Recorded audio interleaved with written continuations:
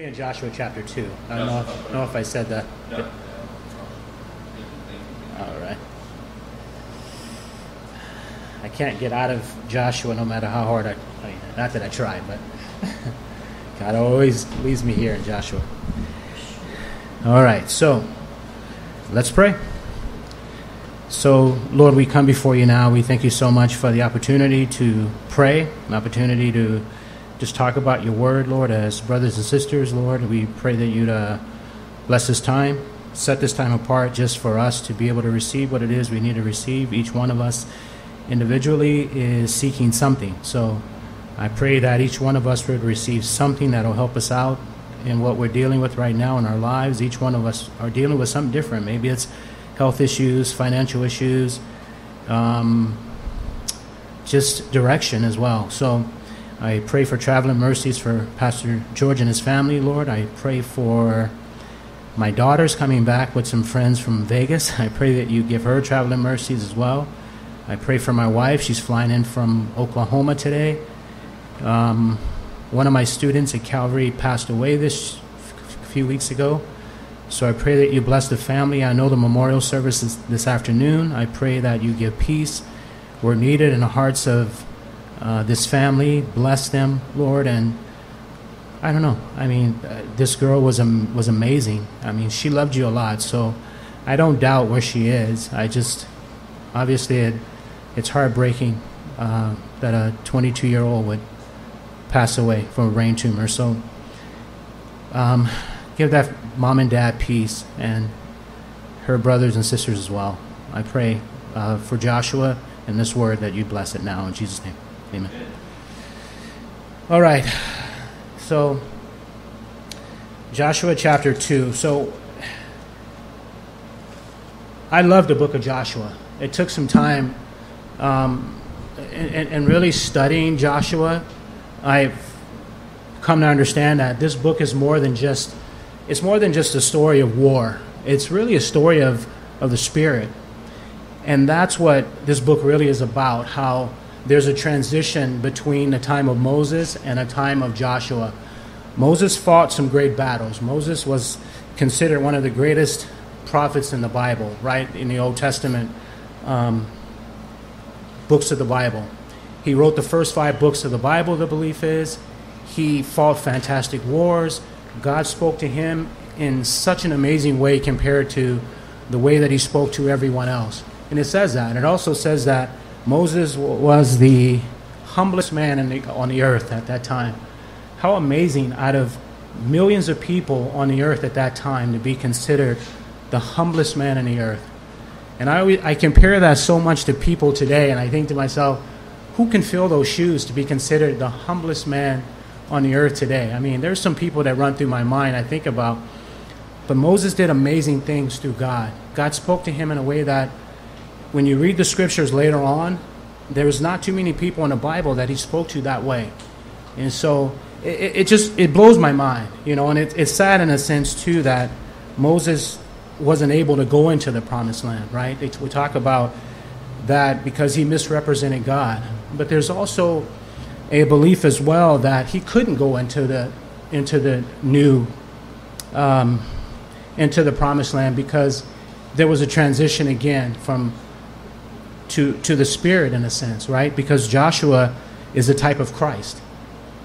And so at the end of, I'm just going to briefly touch on chapter 1 because, you know, I think it'll help us in chapter 2. So in Deuteronomy, in the last chapter, I'll just read some of the verses. It says, "And Moses went up from the plains of Moab to Mount Nebo, to the top of Pisgah, which is across from Jericho, and the Lord showed him all the land of Gilead as far as Dan and Naphtali, and the land of Ephraim and Manasseh, all the land of Judah as far as the western sea, the south and the plain of the valley of Jericho, the city palm trees, and as far as Zoar. The Lord said to him, This is a land which I swore to Abraham, Isaac, and Jacob, saying, I will give it to your descendants.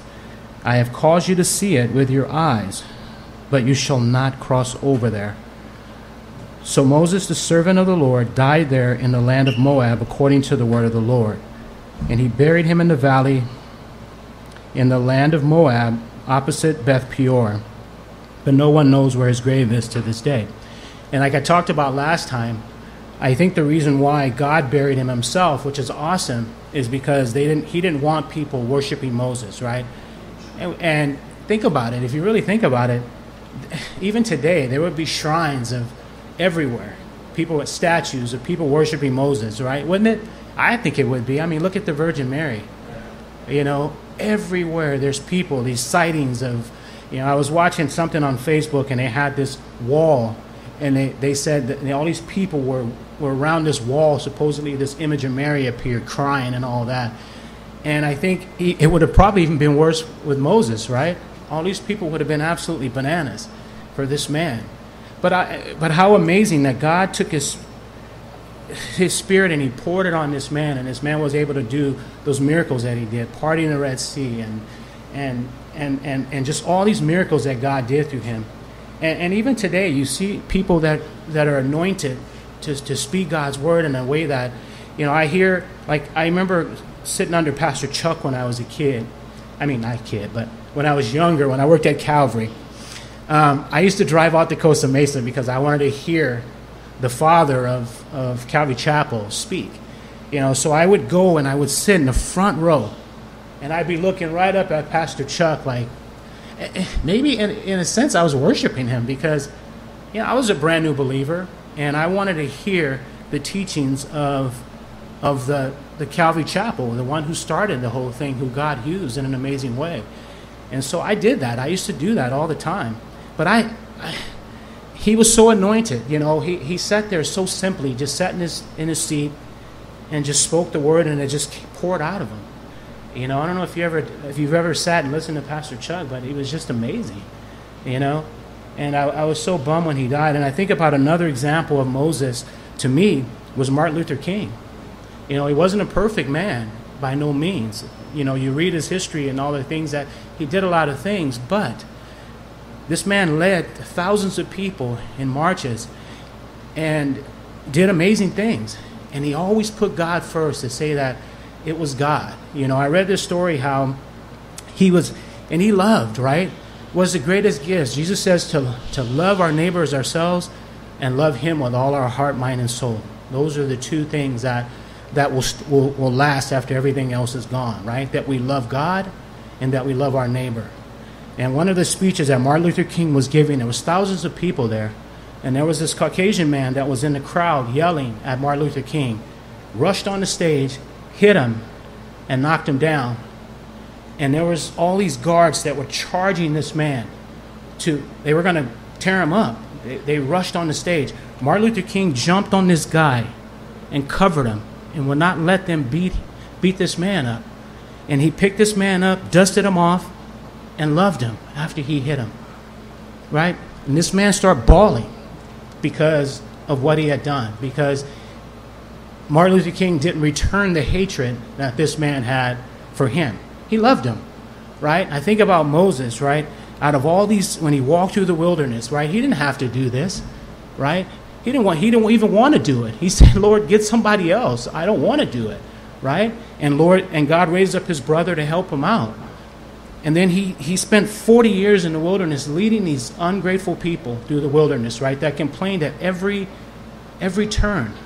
You know, I'm tired of eating manna. When are we going to eat something else? And all these other things. And yet, Moses still stuck in there. And he said, Lord, if you're going to blot them out, then take me out of your book of life as well. I don't want to be a part of it. Moses loved those people, right? And that's the heart of a shepherd. That's the true heart of a shepherd, you know. I think about, you know, some of these pastors are so into, you know, I go to different churches and I've listened to pastors speak, and you can always tell who has a real heart for the people, you know. And they've just got such a humility. Some of these pastors, man, I just think, what has God done in their lives to prepare them for where they are, you know? It's such a humility, man, and such a love for the flock. And I always think, you know, as a man who speaks God's word, do I love people that much? I don't know. I do. My heart breaks when I hear things that happen to people, and I want everybody to be okay. But do I really have a heart to be a shepherd of God? I don't know.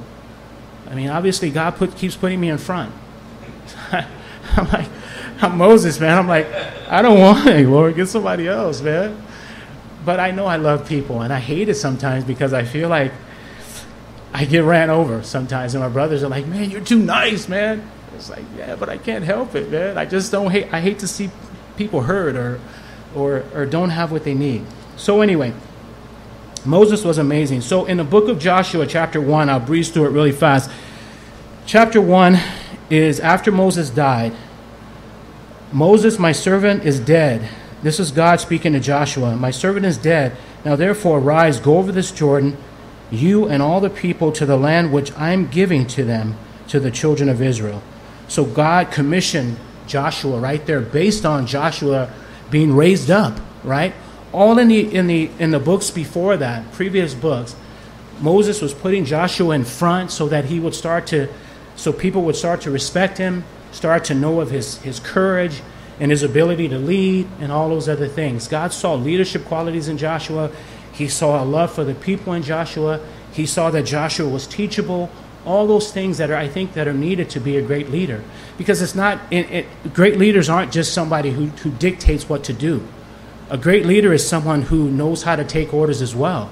A great leader is also someone that's trainable, I think. Someone that has a heart for the people, you know. I read this other story about this man who was a CEO of a huge company, and he was so evil to his employees. Very evil the way he treated his employees. It was all about him. You know, every time the employees accomplished something great, this leader would stand up and take credit for it. Never gave credit to his staff. And that's the one thing I remember when I ran my store as a manager, that I would never say, well, look what I've done. I'd always say, well, look, it was a team effort.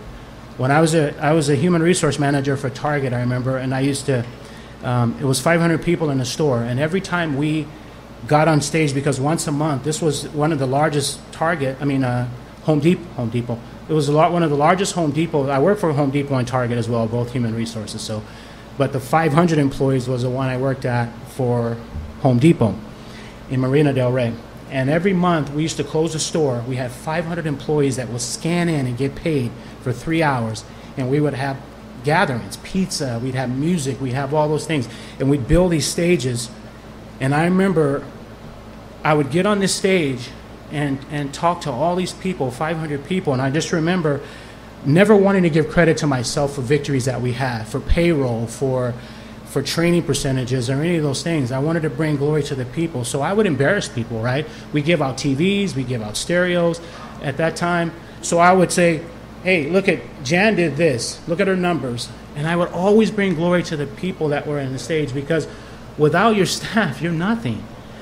You know? And it's just like these great people, when Moses anointed these men, when he put his spirit on these other men, all these people took different areas of ministry, right? A senior pastor is supposed to pray for his staff, his leadership, and say, you're over this place, you're over this place.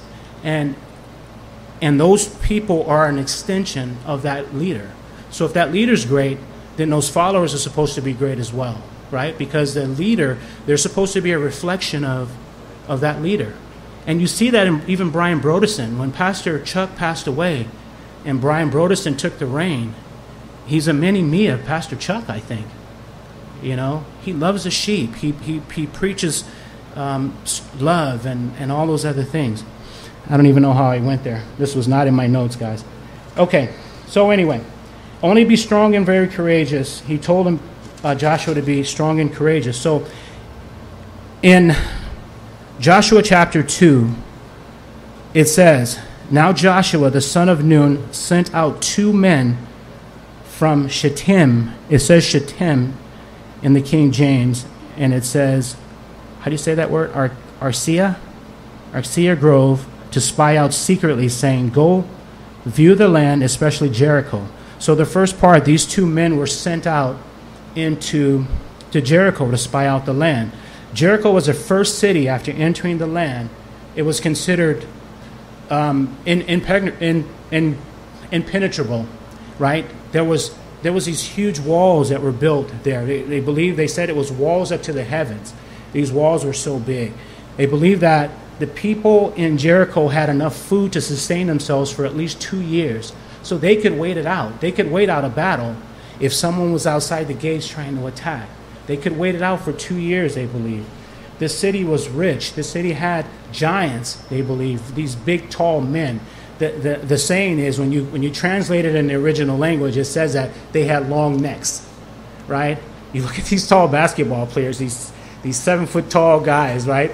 They got these long necks, right? So a lot of them. So I remember my cousin was a really good basketball player in college, and he developed arthritis, couldn't go to the pros, but he was really good. And I just remember him being tall, skinny, had this long neck. And that's how they describe these people in this city, that they were giants.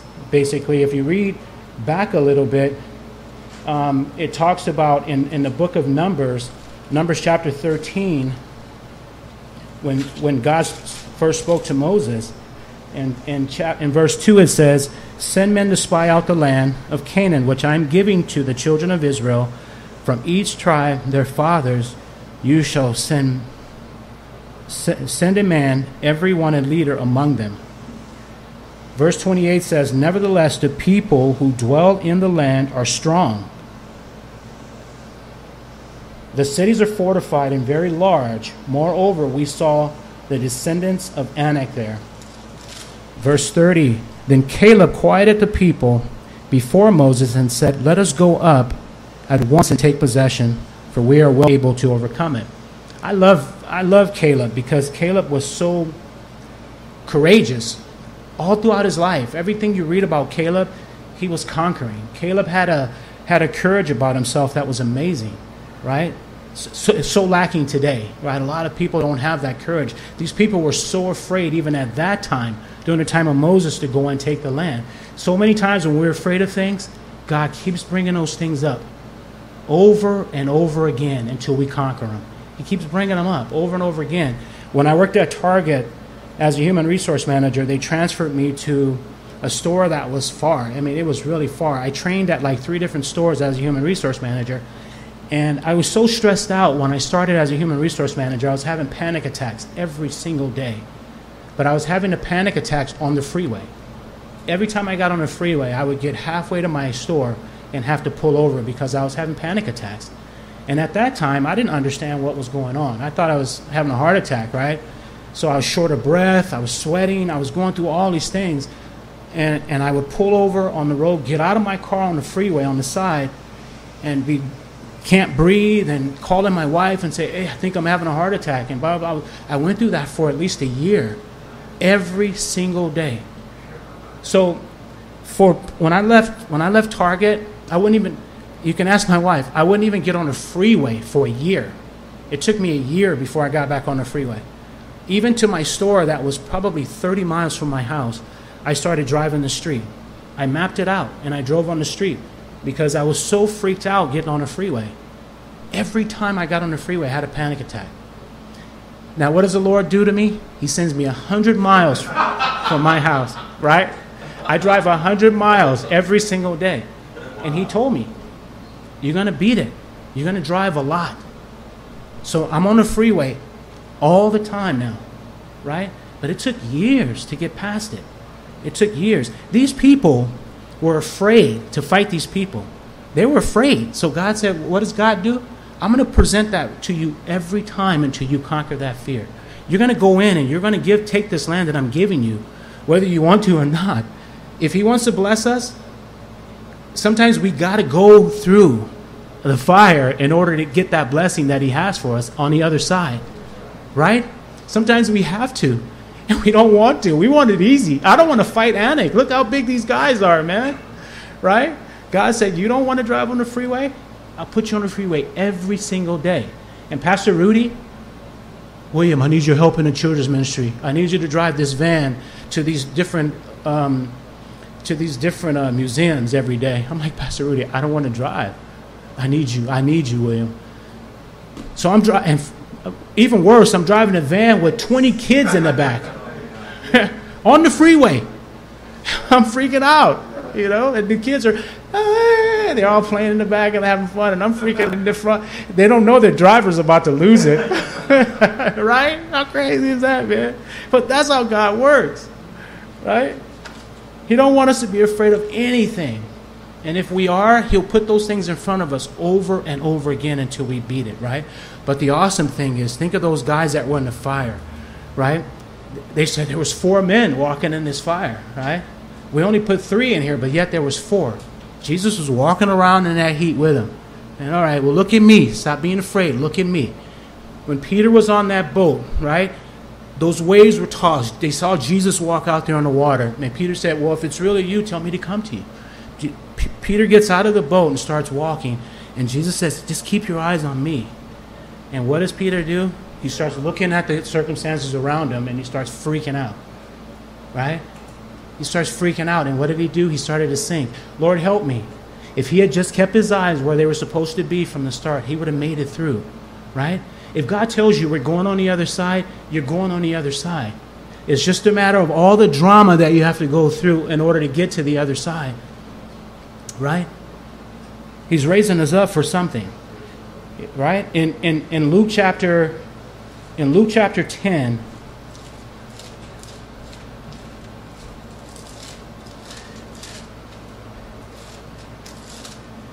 chapter 10, and I won't be able to find it because on my Bible it's 1195. I don't know about you guys. Pastor Jeff always said that. 1195, Luke chapter 10 is the blueprint for ministering, right? When these 2 men that went in to spy out the land, this is a blueprint because, again, Joshua is a type of Christ, right? So Jesus said, after these things, the Lord appointed 70 others also and sent them out 2 by 2 before his face into every city, place where he himself was about to go. Then he said to them, the harvest is truly great, but the laborers are few. Therefore, pray to the Lord of the harvest to send out laborers into his field. You think about the condition of today, right? There's millions of people that don't know who God is. What is there? 7 billion people on the planet. Out of 7 billion people on the planet, there's probably 2 billion Christians, which means that there's about 5 billion people that don't know who God is. When Noah was building that ark, God said, build the ark because I'm going to destroy the earth and the wickedness, right? Moses spent 120 years building this ark. Every day. People thought he was absolutely out of his mind. He was building this ark. It had never rained on the earth before that time. Noah. Who did I say? Moses. Noah. Sorry. Thank you. Noah built this ark. It took him 120 years. People thought he was crazy, right? And then it started to rain. All those people at that time died because they didn't believe. They didn't listen when they were warned. The same thing today, 2018. God is sending people out one at a time, 2 by 2, saying, the kingdom of heaven is near. Repent. There's pastors preaching all over the world. There's people evangelizing. Greg Laurie has these big crusades every single year. And yet there's about 5 billion people that don't know who God is, that will perish at the end of all this because they don't believe, right? Jesus says the harvest is plentiful, but the laborers are few. And why are the laborers few? Because we're so into our own things. We're so into what we want to do with our lives instead of being sold out for the cause of Christ and realizing that we truly have the cure for the ills of this world. We have the cure for cancer in a sense, right? And that's eternity with God in heaven. After all this is over, all this drama is over, we have the cure. We walk around with it every single day, and we know intellectually in our heads that there is something beyond this, right? But there's a lot of people that don't know. Go your way. Behold, I send you out as lambs among wolves. Carry neither money bag, knapsack, or sandals, and greet no one along the road. But wherever house you enter, first say peace to the house. And if a son of peace is there, your peace will rest on it. If not, it will return to you. And remain in the same house, eating and drinking such things as they give you, for the laborer is worthy of his wages. Do not go from house to house. So Jesus is setting a blueprint in Luke chapter 10 for ministry, right? Just like these 2 men, these 2 spies that were sent in to spy out the land. They thought they were going in to spy out the land for an initial battle that was going to happen. But they were going to this house to meet this lady named Rahab Because Rahab needed to know who Jesus was, right? She needed to know who God was. She needed to come to an understanding of who God was, right? It was so much more beyond that. And so the last part of verse 2, it says, so they went and came to the house of a harlot named Rahab and lodged there. So who was this woman? Who was Rahab? The Bible says that she was a harlot. Now there's two different translations, the Old and the New Testament, right? We know that the Old Testament was written in Hebrew, most of it, right? And the New Testament in Greek. So if you read the Hebrew meaning of Rahab, it means that she was an innkeeper, a person who took care of the tavern, basically, right? So there's some belief that husbands would send their wives out to work or whatever, and Rahab would go into these, would be in this place taking care of people, like an innkeeper of a hotel or something, right? That's the Greek meaning. Now the Hebrew meaning is actually harlot, that she was a harlot. And so I remember I listened to a commentary, I was listening to a study from John Corson on this back in like 19 whatever, and John Corson talked about that she was a harlot. Even though the Greek and Hebrew meaning is completely different, she was a harlot.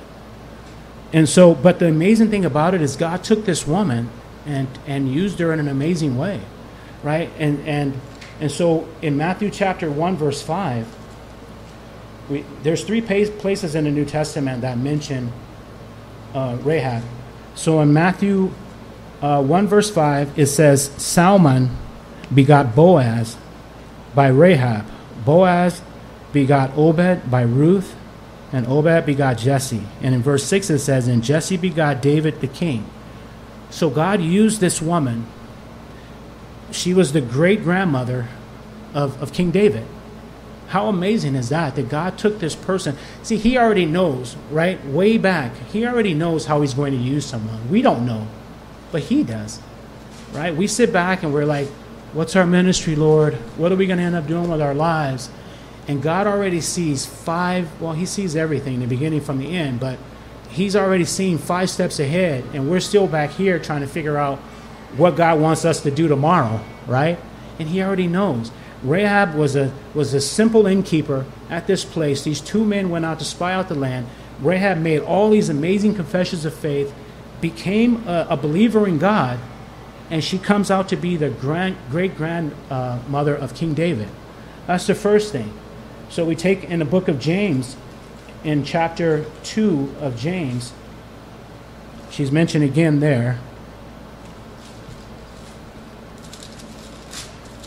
And you guys don't have to flip there. I'll read it.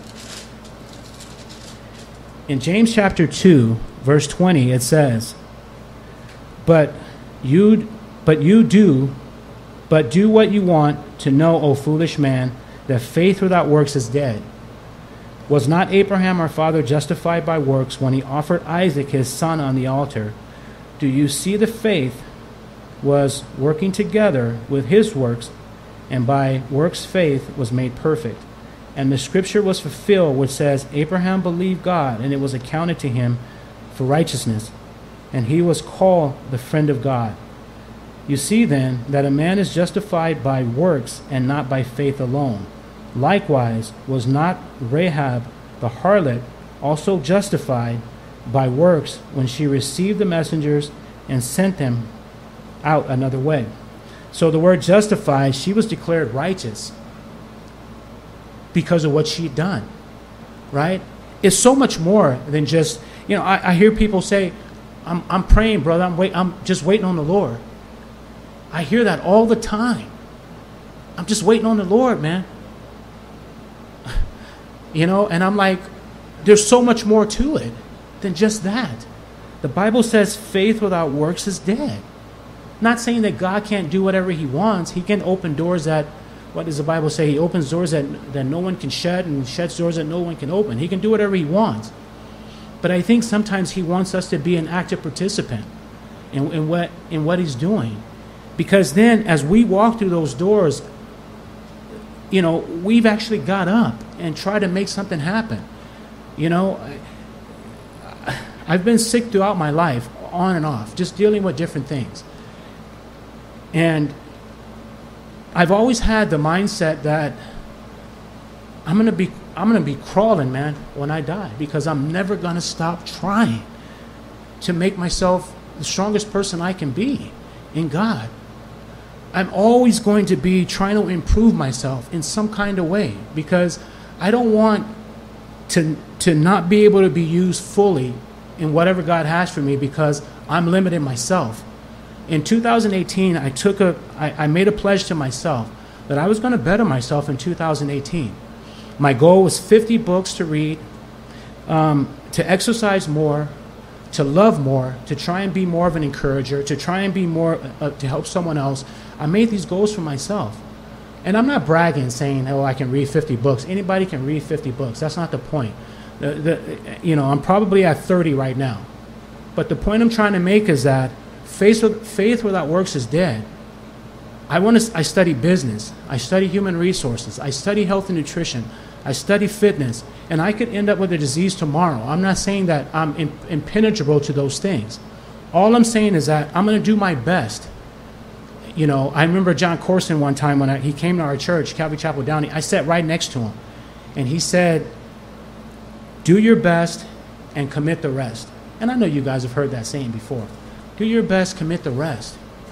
If we do our best, we get up every single morning and we give 100% to our lives by whatever we can to improve ourselves and improve the people around us, because as we improve ourselves, they're going to be better as well. My kids see me reading all the time. Dad, stop reading. Spend time with us watching TV, or let's go to a movie, or let's go to dinner. I'm always in a book. But I do that because I want to better myself, but I want my kids to see it also. And I want my wife to even see it as well. Because I think it's just going to make us better. And so Rahab took that step of faith, and she hid these spies, knowing that, number one, it could have cost her life. But she said, I'm going to do that. I'm going to do that because I already know that God has given you guys the land. I know that already. Right? And you'll see later on, we probably won't make it through the whole chapter, and that's fine, but because I want to take my time with this. So in verse 2 it says, and it was told the king of Jericho, saying, behold, men have come here tonight from the children of Israel to search out the country. So the king of Jericho said to Rahab, saying, bring out the men who have come to you, who have entered your house, for they have come to search out all the country. Then the woman took the two men, hid them. So she said, yes, the men came to me, but I did not know where they were from. And it happened, in verse 5, and it happened as the gate was being shut, when it was dark, that the men went out. Where the men went, I do not know. Pursue them quickly, for you may overtake them. And so, did she lie? We always talk about, the thing these pastors always bring up is Rahab lied. Right? We're not supposed to lie as believers, but she lied, right? She hid these men, and she basically lied. But if we look at the book of Hebrews, in Hebrews, I believe it's chapter 11, right? Obviously, it's a faith chapter.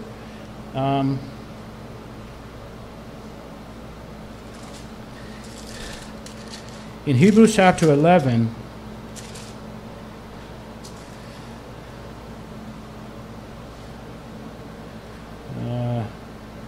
and I wouldn't have wrote down the verse. But anyway, I'll find it. Oh, here it is. In verse 31, it says, by faith, Rahab the harlot did not perish with those who did not believe when she received the spies with peace. The awesome thing about the hall of faith, or the chapter of faith, is everything says by faith. Isn't that cool? Everything says by faith. It says by faith, Moses, when he was born, was hidden 3 months by his parents. By faith, Moses, when he became of age, refused to be called the son of Pharaoh. By faith he forsook Egypt, not fearing the wrath of the king. By faith he kept the Passover and sprinkled the blood, lest he who destroyed the firstborn. By faith they passed through the Red Sea as by dry land, whereas the Egyptians attempted to do so were drowned. By faith the walls of Jericho fell down after they were encircled for 7 days. By faith the harlot Rahab did not perish with those who did not believe when she received the spies. all through this chapter, it talks about by faith, right? But it also talks about that they did something as well. But by faith, Abraham left when God told him to leave, right? All these things that were amazing. And then if you look at verse 22, and it says, "And what more shall I say? For the time would fail me to tell of Gideon and Barak, Samson and Jephthah also, David and Samuel and the prophets." So all through this chapter, it talks about faith. But what's amazing about it, it doesn't bring up one time what their sins were back in the Old Testament, right? It doesn't bring it up one time. Samson, we know, did a bunch of stuff, right? Lost his eyes. He was with this woman he wasn't supposed to be, shaved his head, all these other things. But the Bible in the New Testament, he's still in the hall of faith. So what stood out to me about that and what's awesome is that we don't have to be perfect because God knows that we're not going to be, right? He already knows. I fall short every day. I always tell my wife, I don't know why God uses me. I'm wicked sometimes. I mean, it just blows my mind, some of the stuff that goes through my mind. And yet God keeps telling me, I want to use you. You know, Rahab lied in the Old Testament, but it doesn't mention it in the New Testament, right? There's this dispersion between the old and the new, right? All old things are passed away. Behold, all things become new. God doesn't remember our sins of the past. When we confess our sins and when we ask forgiveness, he doesn't remember them. He casts them behind him. He does not remember them, right? Rahab did an amazing thing. She's mentioned in the hall of faith because of that, because of what she had done. And so we beat ourselves up sometimes because the enemy tells us we're liars, we're not good people, we're all these things. God, why does God want to use you, right? But yet he keeps telling me, just keep moving forward and do what I'm calling you to do. Despite me, despite myself. And I fight. I'm telling you guys, I can tell you some stories. I fight against God. I'm like, I don't want to do it. He tells me to do stuff sometimes, I don't want to do it. When I worked at Calvary, so many times God would tell me, go tell Pastor Jeff this. No, I don't want to. Go tell this pastor that. Tell him he was wrong for what he said. No, I don't want to. That's how I battle with God. I'm that guy who wrestled and got the hip broken, man. I was like, no, I don't want to do it.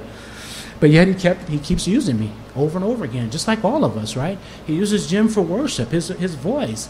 He uses each one of us for whatever he uses us for, despite us. So, verse 6, but she had brought them up on the roof and hidden them with the stalks of flax, which she had laid in order on the roof. Now, the roof was flat at the time, right? All these roofs were flat at the time. And we know that that's a horrible way to make a roof nowadays, right? Because they always leak. When I was a manager at Lucky's way back in the day, I remember we had a flat roof. And they had, if you get on top of the roof, there was a ladder, because we used to have to go on top of the roof sometimes and deal with this huge AC that was probably big as this room. And we'd have to climb up there and work with these controls and all that. And I remember one time it was raining.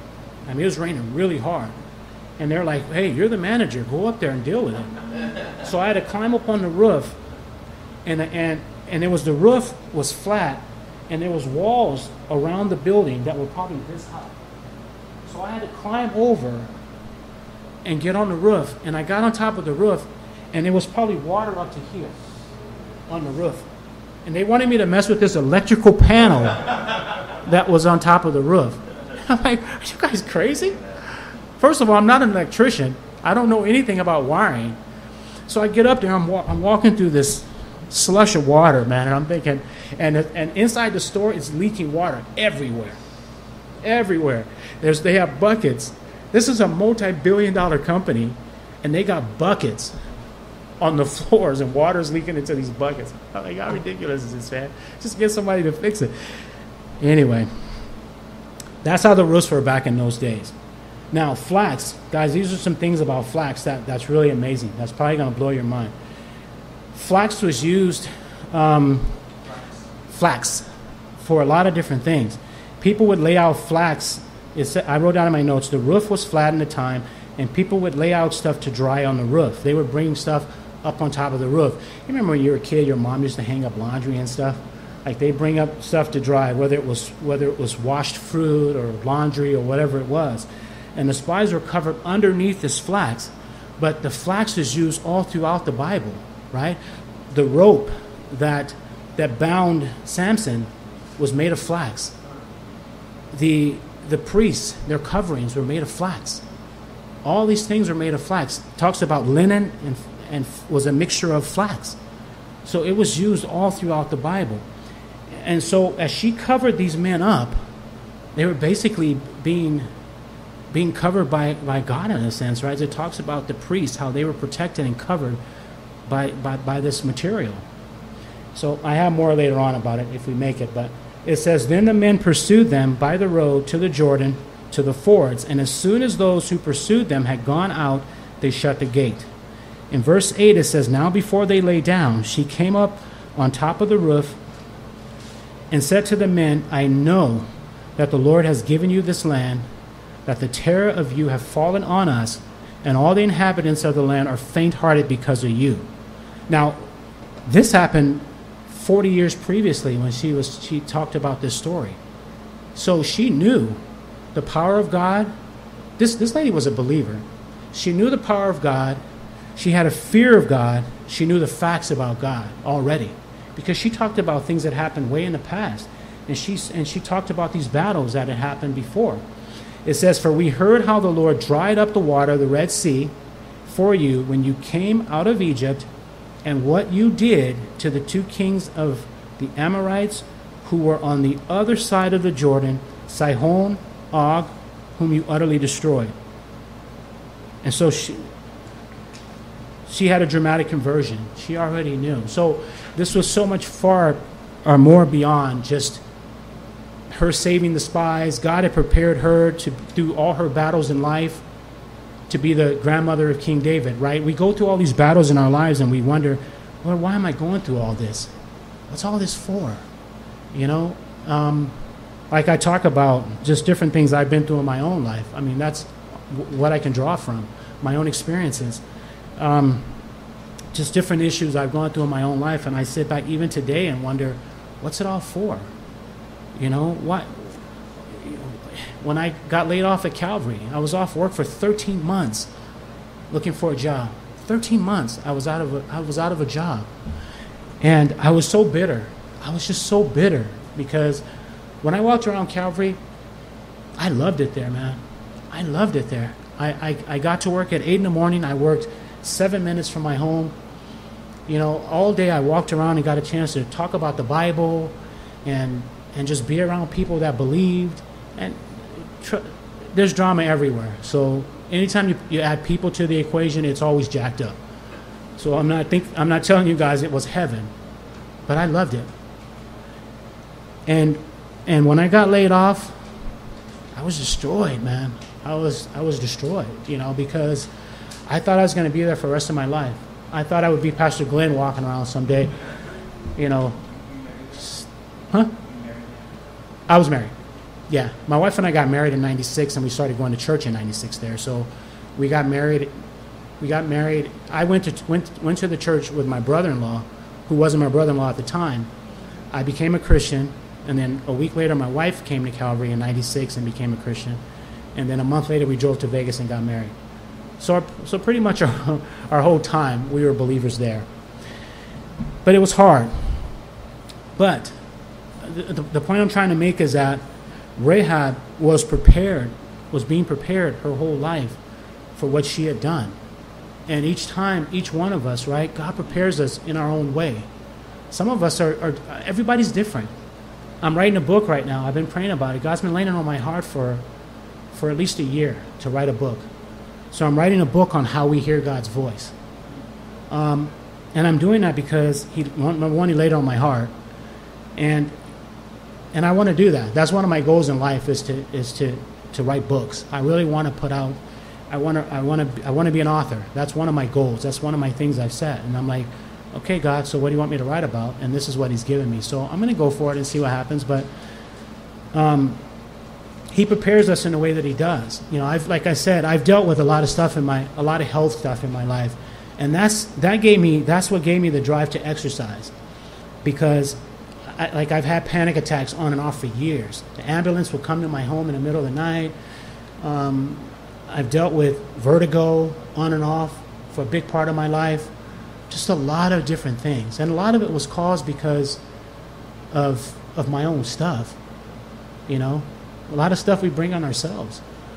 You know, but I've dealt with it on and off for years, just being stressed out at work and letting all this stuff bother me, and it, instead of opening up and talking about it, I internalized it all, and it made me sick. And I spent years dealing with it. I remember one time my back was so bad I was having tingling in my legs because I worked in a milk box in the cold for years, and so I still have arthritis in my lower back. But I remember God told me, go to the men's prayer. My back was so bad that I was like having shock waves in both of my legs. I was having problems even walking. I walked into the men's prayer, and I kid you not, I got there, I sat down, and there was people, I even remember it. There was a lady that came in there that was in her 30s that had a brain tumor. We prayed for her. There was a couple of other people. I didn't even pray until the very last person. I didn't go up to pray. And the only reason why I did was because that's what I was there for. But God already had healed me when I sat there. I felt this heat in the back of my back, in the center of my back. The whole time I was sitting there praying for other people, it was this heat that was back there. And then at the end, I was already healed. And at the end, they were like, "Is there anybody else?" And so I raised my hand and I said, "All right, well, I'm here for that too." So I get up, and I remember Pastor Rudy was on one side and Pastor Glenn was on the other side. And I was already working at the church at the time. And you know Glenn, he's the biggest jokester in the world. He's rubbing my head, hey, William, and he's laughing and making a joke of it. And then finally I told him what was going on, and then they anointed me with oil and prayed. But I was already healed 10 minutes before I even went up there. And I walked out. You know, God is amazing like that. You know, like this woman who was sick for 12 years. You know, she just ran through the crowd and said, "I just got to touch Jesus. I know that my healing comes from him. I just got to touch him, and I'm going to be made well." Jesus is in this crowd. You guys know the story. He's bumping all these people, and all these people are surrounding him. And this lady, I can even see it in my head, so clear. She just rushes into the crowd and just grabs him, and instantly she's made well. After spending all this money on physicians and all these other things. 12 years. She suffered for 12 years. Why? I always ask, why do you let us suffer for so long? Like, my back was messed up for a long time. Even today, I have back problems. And God told me recently, just start doing yoga. Start doing yoga.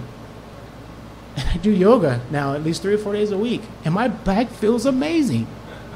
It's not healed because I still get the pains in my back, but it feels so much better. He's speaking all the time to us, guys. All the time. All we have to do is listen. I'll give you one more story, and then I'll go through a couple more verses, and then we'll stop. I was at CVS on my route, and I'm sitting in my car, getting ready to go into a store. We look at our iPads to see the sales before we go in so we know what to sell. So I'm sitting in my car, and I'm reading. This guy walks up to me and asks me for money. And he had a backpack on, and he's like, "You have any money, sir?" I said, "No, I don't have money, but sometimes we carry samples." I said, "I got some samples in the back. I'll give you that." So I get out of the car, and I take all these drinks out, and I'm giving him the drinks. And he turns and he looks at me, and he says, "Start listening to the voice in your head. God is speaking to you in your head. Just listen." I'm like, "Okay." And he walked away. And that's how I hear it. It's always confirmed through the word, but it has to be confirmed because the devil does the same thing, right? So we have to know the difference between the two, and sometimes I get it wrong. I'm not saying I always get it right. I thought that was from God, but it wasn't. But a lot of times it is. Anyway, we'll take 2 more verses, and then we'll stop. So in verse 12, "Now therefore I beg you, swear to me by the Lord, since I have shown you kindness, that you will also show kindness to my father's house, and give me a true token.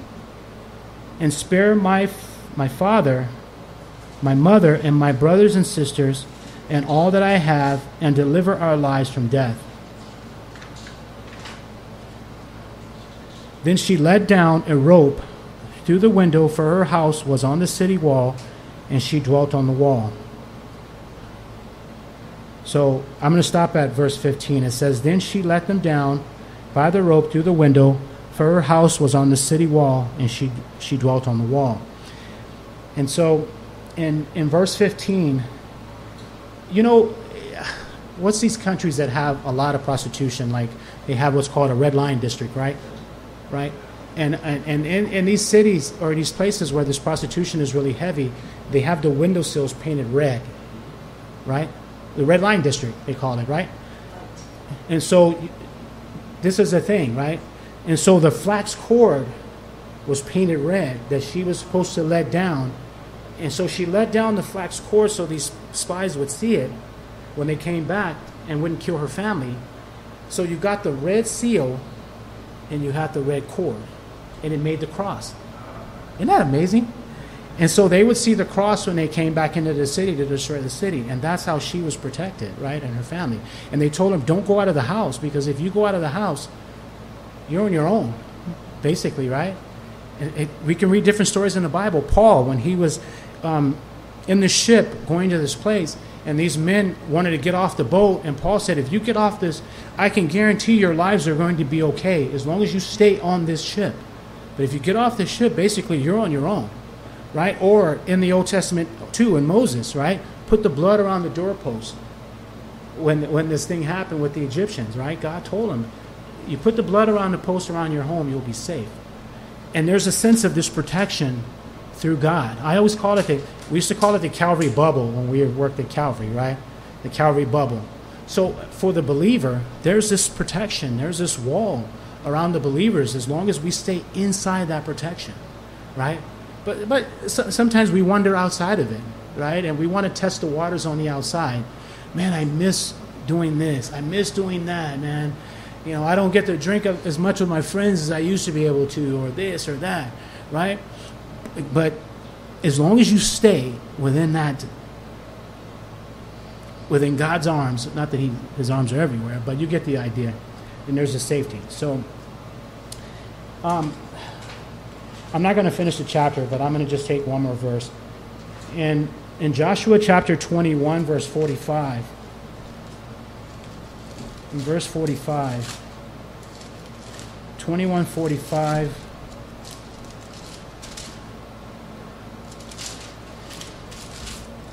says, not a word failed of any good thing which the Lord had spoken to the house of Israel, all came to pass. So isn't that amazing that all through the battles, from the time God spoke to Abraham and said, Abraham, get out of your country. I'm going to do an amazing thing to you. Your descendants are going to be slaves in a foreign land for 400 years, blah, blah, blah, but I'm going to make them a great nation. From the time he spoke to Abraham until chapter 21 of the book of Joshua, all the preparation, all the wars, all the death, all the drama, all the disbelief, all the famine, all those other things that happen in between all that, at the end of all that, it says, not a word failed. When God tells us something, bank on it, right? That's the whole thing, is that we believe it. He spits these promises out to us, not spit them out, but he gives us these promises. I'm going to do this. I'm going to do that. He doesn't say when. It took, I don't know how many years it was between Abraham and Joshua. I mean, I maybe 3,000 years or something. 1,000 years maybe 1,500 years. Maybe about 1,000, 1,500 years. It took for these people to get their land dispersed, for each one of them to get their disbursement of land, right? I don't know why God makes us wait so long for what he promises us, but he does. You know, Abraham, it took forever for him to have Isaac. He waited. God gave him the promise. So anyway, let's pray. Father, thank you so much for your word this morning. I didn't get to finish the chapter, but that's fine. I pray for everyone here, whatever we're dealing with. Each person is dealing with something individually. Some might be lack of faith, might be work issues, might be health issues, might be just general direction. For me, I feel like it's direction for me. I mean, sometimes I feel like I have no idea what I'm doing or where I'm going. And so I pray for each one of us. Thank you so much for the word today. And I pray that it meant something to someone. And so bless our afternoon. Give us traveling mercies home. I pray for our families and our friends, our children, everything they may be going through in their lives. I pray that you touch their bodies and heal them as well. I pray that you give courage where needed, strength where needed, patience where needed, and just keep our hearts strong, Lord, so that we can continue this fight. I pray in Jesus' name. Amen.